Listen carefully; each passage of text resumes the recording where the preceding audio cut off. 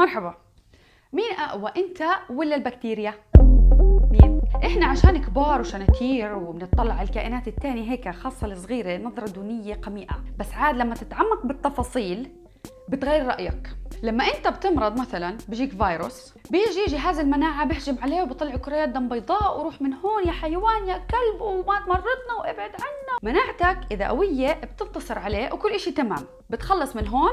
بعد كم شهر برجع الفيروس نفسه، بترجع بتعيد أنت نفس الديباجة. كان غيرك أشطر، غيرك اللي هو البكتيريا. البكتيريا يا عزيزي إيش بتعمل؟ بتقول لك لا هاي أنا I played smart you bastard virus. إذا قدرت أتغلب عليك أول مرة بأكد لك إنه لا ينقرص المؤمن مرتين. إذا صرت شافك مرة تانية رح كسرك، امشي ينصرف من وجهي. بس كيف بيعمل هيك الفيروس؟ بس تتعرض البكتيريا لفيروس إيش بتعمل؟ بتاخد نسخة من الحمض النووي تبعه DNA وبتسيبها عندها بالDNA تبعها.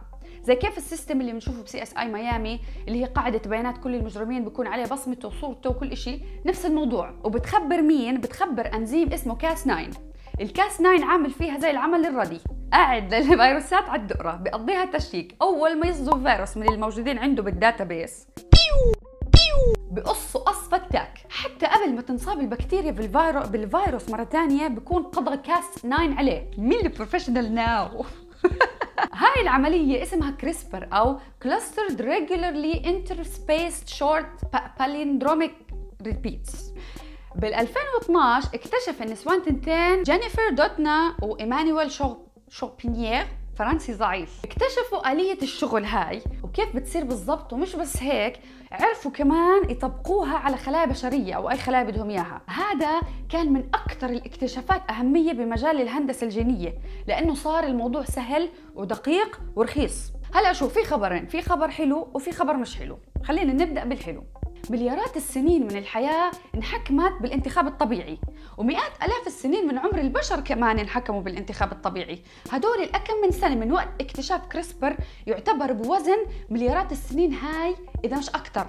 من وقت ما اكتشفنا كريسبر فتحنا قدامنا مجالات كتير. بكريسبر قدروا يشيلوا الجين المسؤول عن أمراض قلب معينة، عالجوا ايدز، كان عم بيستخدموه عشان يحاولوا يقضوا على البعوض اللي بنشر امراض خطيره. كريسبر خلاهم كمان يقدروا ياثروا على البكتيريا المقاومه للمضادات الحيويه او السوبر باجز وخلوها تقتل حالها. تخيل يكون في عندك مرض جيني معين، بتروح بتعمل كريسبر بروح المرض، مش بس منك، من اولادك المستقبليين كمان. وهون بيجي الخبر السيء. هلا في نوعين من التعديل الجيني، السوماتيك والجيرم لاين. السوماتيك اللي هو التعديل الجيني للخلايا الجسدية، دم، عظم، جلد، عندك أمراض بيشيلوا لك إياه وكل إشي تمام، بس بوقف الموضوع عندك. يعني ابنك إذا جبته ممكن يجي معاه المرض، لأنه التعديل الجيني السوماتيك ما رح ينتقل لأولادك. أما الجيرم لاين إديتنج اللي هو تعديل الخط الإنتاجي، يعني بيشمل بويضات وحيوانات منوية. يعني تعديل الجيرم لاين رح ينقل الجينات المعدلة لأولادك كمان. وهون بتبلش المعضلة اللي إلنا سنين ما حدش راضي يحكي فيها. كلنا عارفين إنه يوم من الأيام رح نوصل لهاي المرحلة، بس ما حدش بده يفتح الموضوع. هلا الأجنة المعدلة طبعا كلها بتلفوها، بس شو رح يصير إذا قررنا إنه ناخذ كريسبر للنكست ليفل وما نتلف الأجنة بل ننجبها؟ هلا عم نفوت بالتصميم الذكي مود. صار التحكم بمسار تطور البشر بإيدنا مش بإيد الطبيعة. إذا رح نبلش بحقبة التصميم الذكي رح تبلش الأسئلة الأخلاقية تتنطط قدامنا. من فترة سألت سؤال على انستغرام، هل الشخص اللي مولود كفيف أو صار كفيف يعتبر مريض؟ الأغلبية جاوبت لا. هلا مع إني حاسة إنه الجواب كان من باب اللباقة أكثر من ما هو إيش رأيهم فيه. بس إذا بدك تعتبر العمى مرض، يمكن كمان تعتبر التقزم مرض أو الجلد الأبيض كتير مرض، بما إنه الجلد الأبيض ما بتحمل شمس كتير. شو هي الأمراض اللي أنا بحق لي أقرر لأولادي إنهم ما ينصابوا فيها؟ ومين اللي بقرر كيف شكل الإنسان المثالي لازم يكون؟ وكيف إذا بدنا نصمم أطفال مثاليين بالمستقبل، شو الصفات اللي إحنا بنحب نعطيهم إياها؟ هلأ التعديل الجيني كمان رح يفوت من مرحلة العلاج لمرحلة التحسين. يعني مثلا بدل ما أشيل من أطفال المستقبل أمراض القلب والسكري والسرطان، ممكن أختار إنه أعملهم صفات تحسينية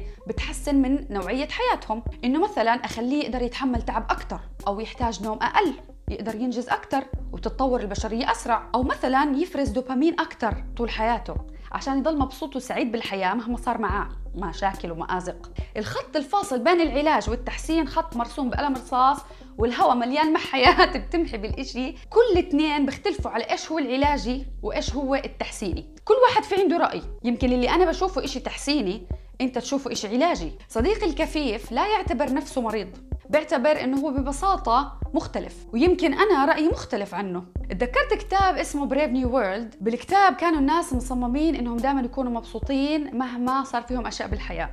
هل أعتبر أنا ارتكبت جريمة إذا رحت عليهم وحكيت لهم إنه أنتم حياتكم كذبة؟ أنتم مخدوعين. بالنهاية إيش الهدف من الحياة؟ الإنسان هدفه الأسمى إيش؟ إنه يعيش مبسوط وسليم، ولا إنه يعيش المرض والصحة والحياة بكل طلعاتها ونزلاتها؟ هلأ الماضي ما كان بإيدنا، بس هلأ المستقبل صار بإيدنا إحنا، وإحنا صغيرين ما نعرفش حاجة.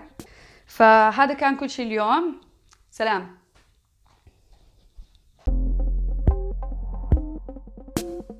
إذا بتحب اللي بعمله وحابب تساعدني، لا تنسى تشوف حسابي على باتريون.